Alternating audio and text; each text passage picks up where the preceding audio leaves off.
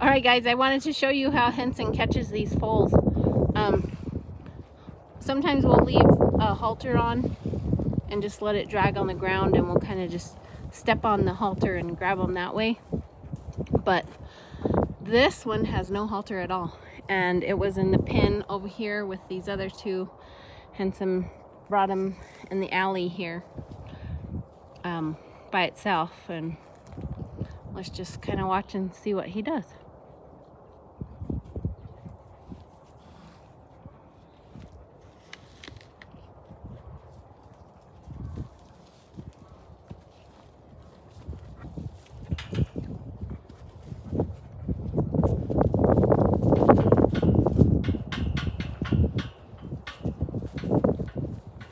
How many times has this one been caught? Probably over 5. Maybe not more than 10 though. Over 5, not more than 10. Yeah. Some of these others, this one been caught the most out of everything here. Okay, so that was fairly easy. Yeah. So he's kind of getting used to it. Just standing there when I approach him. You'll see these others. They'll move around quite a bit. Be all over. Yeah. He kind of figured out that it's just not too bad. It's nice to stand there. So I'll just go. Okay, so you've got 4 more to catch? Yeah, there's 2, and there's 2 more over here. I'll separate them out just like I did this one. Okay. Catch them one by one. Catch them one by one and tie them up. And this is just because he has a little bit of extra time this evening. He's not one to go inside and just go watch Yellowstone or something. He's gonna take advantage of all the daylight and teach these guys a little something every chance he gets.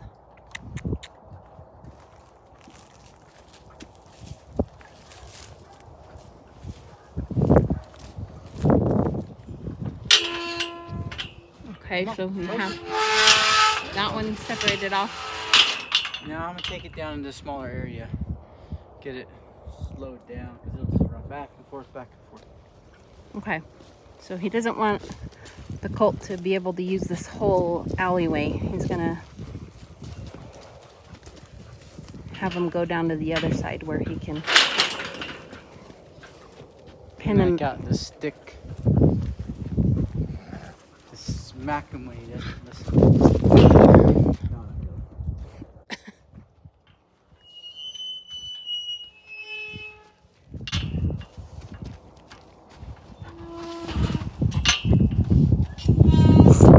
So there's his smaller area.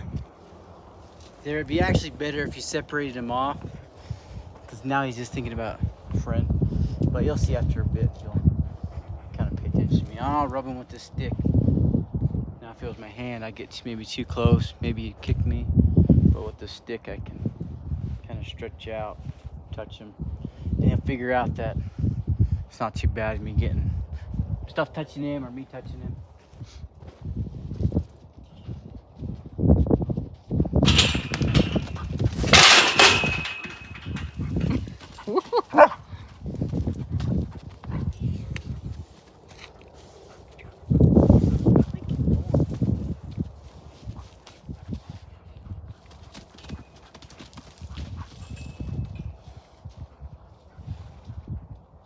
Probably the worst one.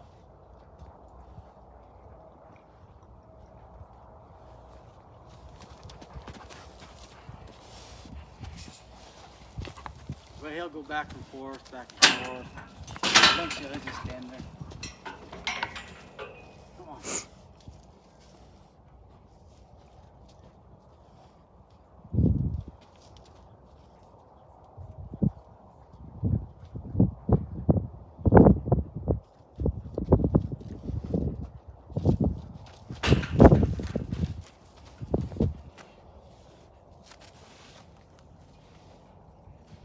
So I want him to get used to me touching him, but I can't just go up and touch him, so I just touch him with this stick.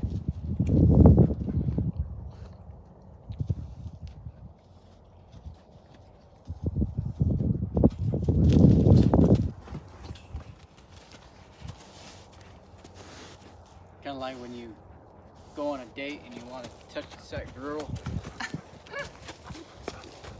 You gotta think of ways that you can do it. So this is just my way to be able to touch it. He's looking at me. He wants to pay attention, which is good. So yeah, so he decided to go and dance because, you know, if I take her dancing, that'll get me, get my hands on her. Be able to hold her hand. And then once that song ends, you never let it go. You just keep rubbing it, don't even let him go. And then get closer, closer, closer. Pretty soon, my hand's on him.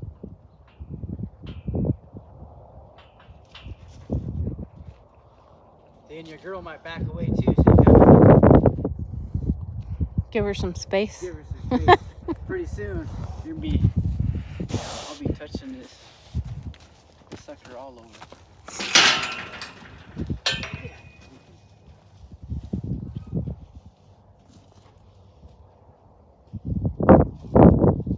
It's pretty comfortable down here. You gotta see where they're most comfortable at too. For some reason, he's more comfortable over here than over there. I don't know if you can hear him. He said for some reason he's more comfortable down on that other side of the alley instead of right over here. I'm not just gonna throw this halter on or try to put it on it. He just jumped away. I gotta get him to trust me. I gotta rub him a bunch, even get closer. It's like if you're gonna try to kiss that girl, I mean, you wouldn't just go for a kiss, because it wouldn't work. You'd have to get, you know, dancing with her first, get a little closer. See how close I am now? Maybe back off.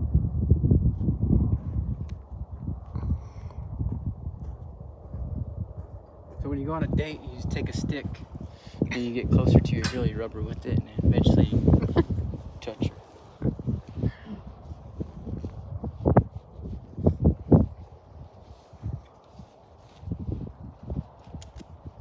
But I won't mess around too long, because my whole purpose was to put this halter on.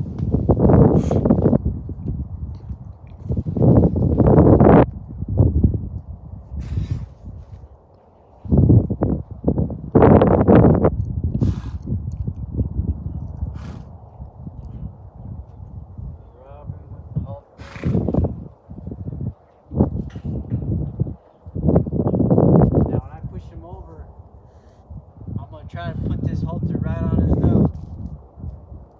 He comes around.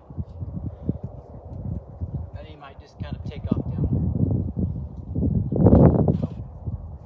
there. Yep.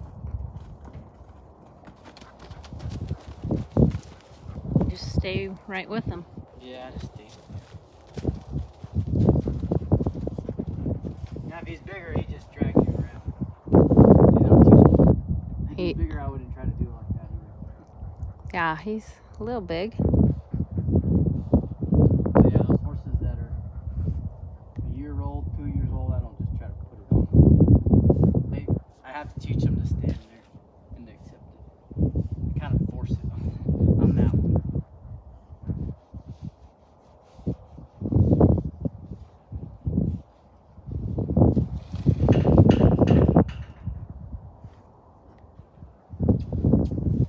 He hasn't led much.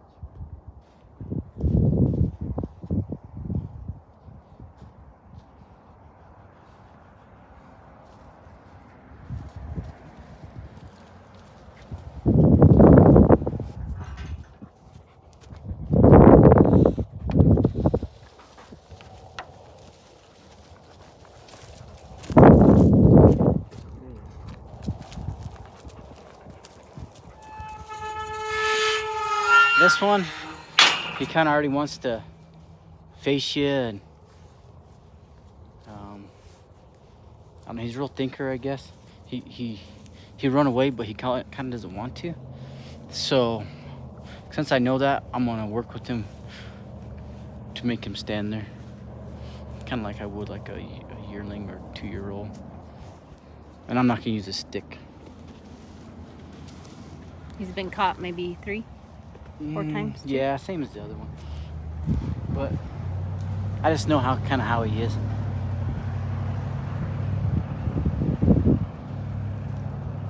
Yeah, you'll see a little bit different. Okay. He's So pretty quick, dude. okay, so this foal is different. He's gonna approach this foal differently, just because of how he's acted or how he's caught in the past. I could use a stick and just rub him and eventually get up to him. But I think he's one that will figure out that he can face me and let me rub his head and just put the halter on.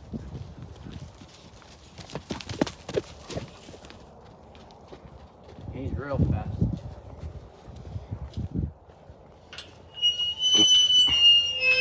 Okay, so same thing. Bring him down in this smaller area and work him in here.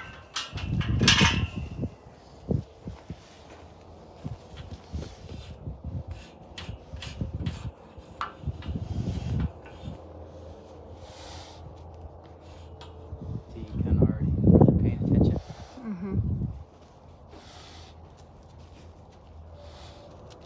Lincoln, no.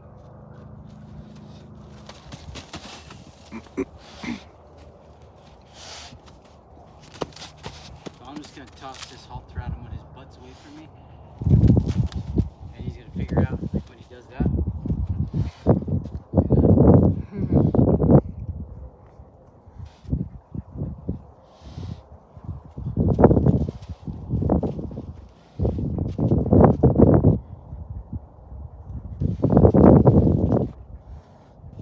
If he takes off, I'll just kind of throw the halter at his butt.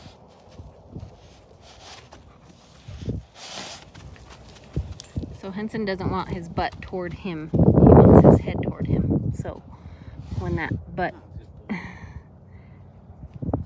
goes toward Henson, he's like, nope. And Henson will throw the halter toward him. And eventually his head will come around just like that. Henson says he's very smart. He's smart, but he's scary. Smart and scary? He's smart and scary. He moves fast. He's pretty boogery. Yeah, they all got boogery when we weaned them off. Cold at night. Pretty good. He knows, alright, if I stay with this guy, I'll be alright.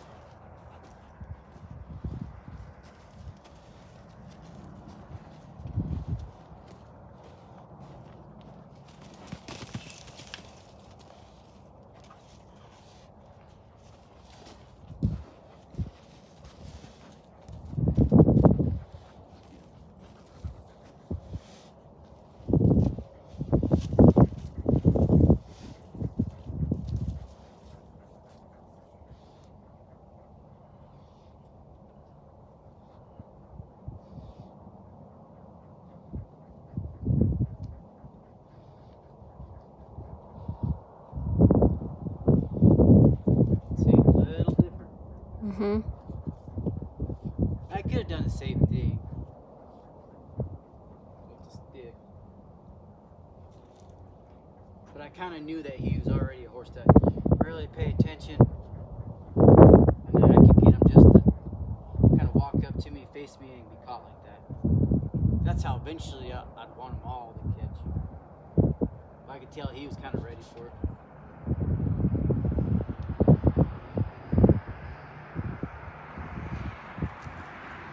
But he wouldn't be ready for this. He caught pretty good, but this will...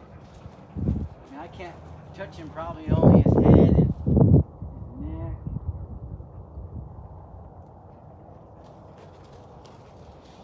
But same thing as with the stick. This will just get get me to where I could touch him all over.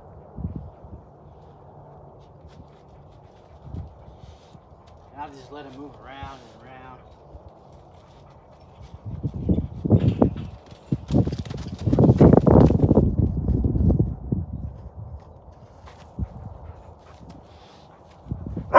Thinking. So if we just went to try to brush him, there's no way we could brush him. But, you know, me rubbing this rope on him, we'll prepare him to be brushed and touched all over.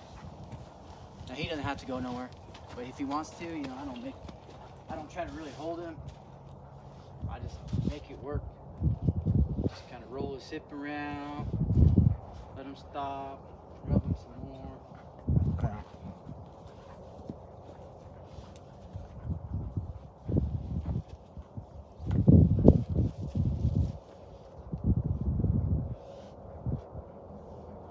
See, the same thing you do with your girlfriend.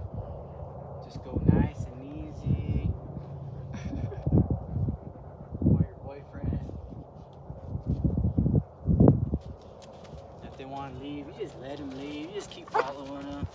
That's what you do with that girl. Just keep following her. Stalk her. Let's go to the other side. A little more worried about this side.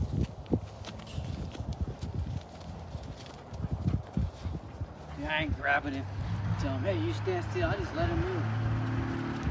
Yeah, he ain't holding that horse right under He the can't chin. go nowhere. It's pretty small. Can't get away from us. But even if I was out in the open, I wouldn't really grab hold. I just direct his feet to where they couldn't get away. He just tucked his feet around. And when one doesn't really lead very good, Thinking. this helps him to lead. If he didn't lead, I could start rubbing him all over, and he would go forward, and I could just kind of manipulate his feet, kind of put pressure, and roll his hind end or bring his front around.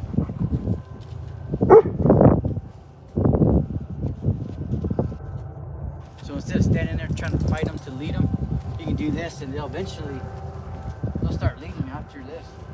You just rub them and let them move their feet, and you just put that foot wherever you want. Alright, that was good. Okay, we'll separate these off too. Okay, 2 more.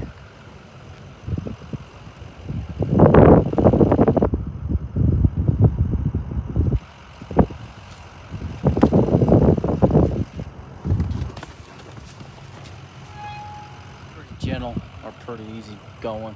I could probably just walk up to him, crowd him, and put it on. He won't even run around probably.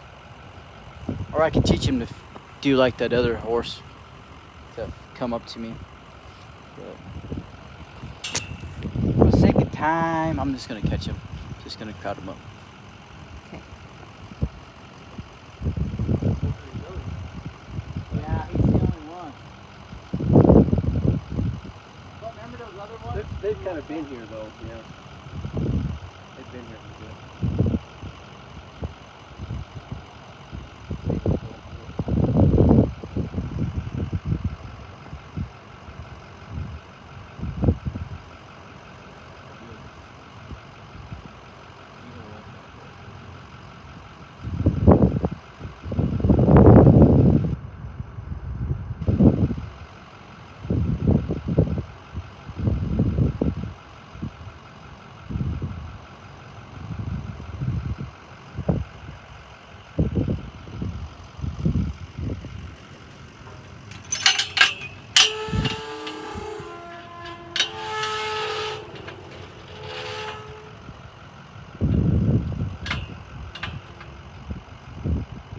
He's been pretty easy from the get-go. But yeah, he doesn't. This is probably, how many times have he been caught? Maybe 5, maybe? Yeah, you just catch him kind of loosen his feet up.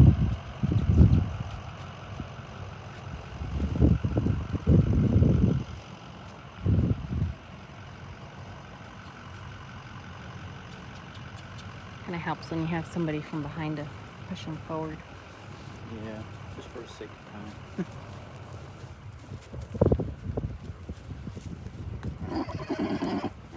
So he's not all easy going just because of who his daddy is. It's because this bay has the same dad. These guys have the same dad. One's pretty easygoing, and which is this one. We'll see what this one's like in a second.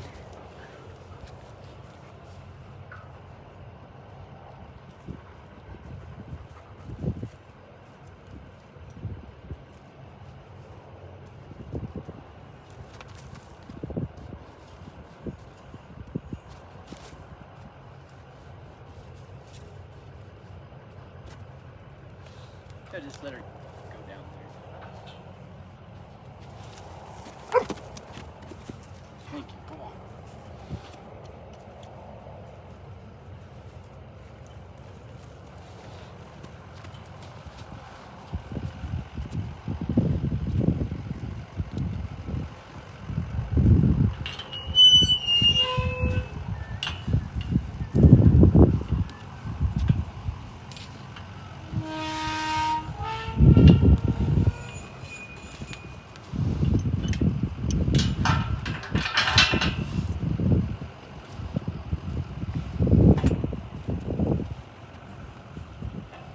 And she's real fast too.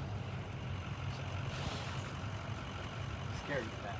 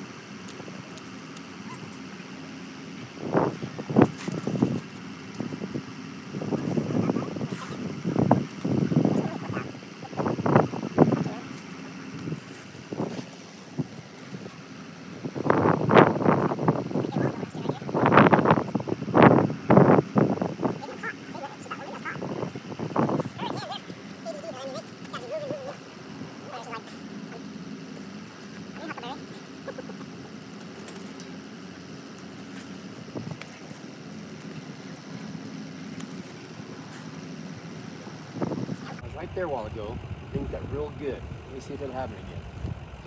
So that other one was comfortable way down over there by the gate. This one is comfortable right here, so Henson's gonna work it where it's comfortable and relaxed. They're real nice right there, and I liked it. I didn't like anything by my head.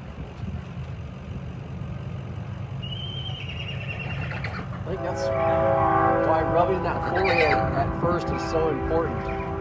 It takes that issue out, I think.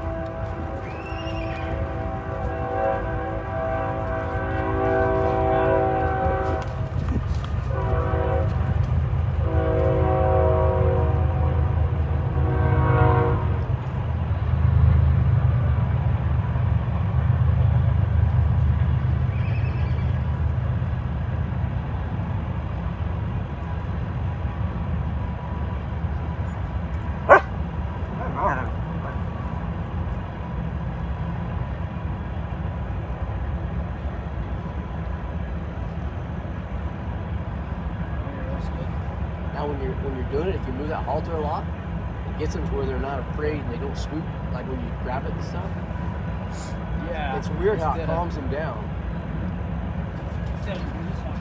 Yeah. I just go to touch her head. Yeah, and that's.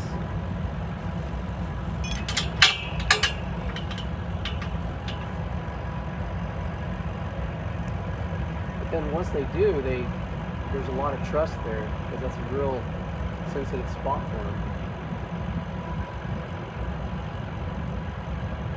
If she's getting more comfortable, it's not going to hurt her.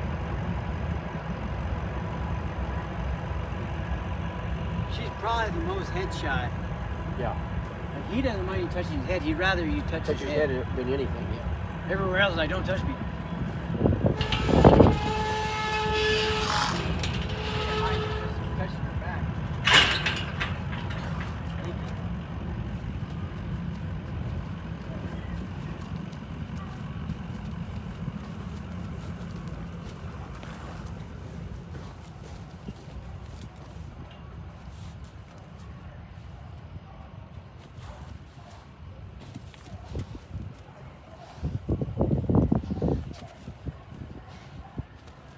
Yellow. I am. I'm coming home. I'm just me.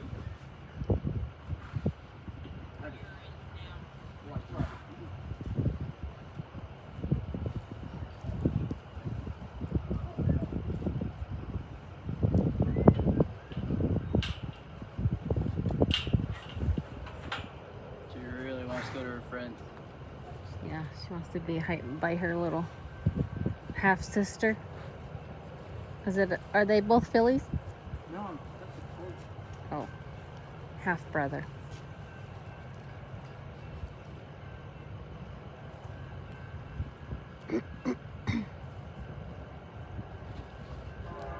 see, sometimes when you go on your date, you gotta take a friend along just so the date's more comfortable.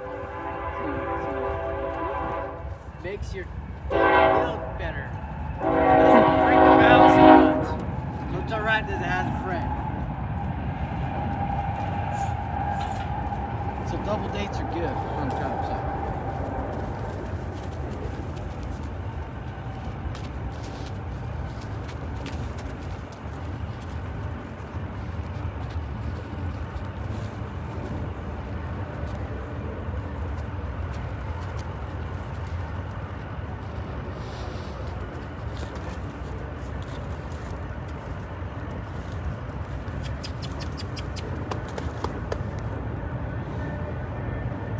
Tag team.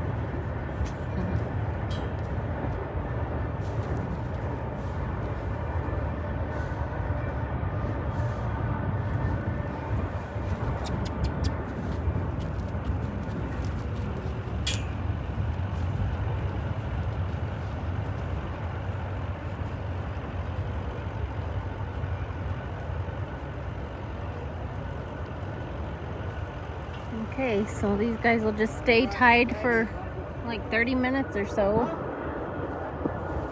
And we'll start feeding and put them back in their pen. Just work with them a little bit every time until they get picked up. Well, that's pretty much what I'll do.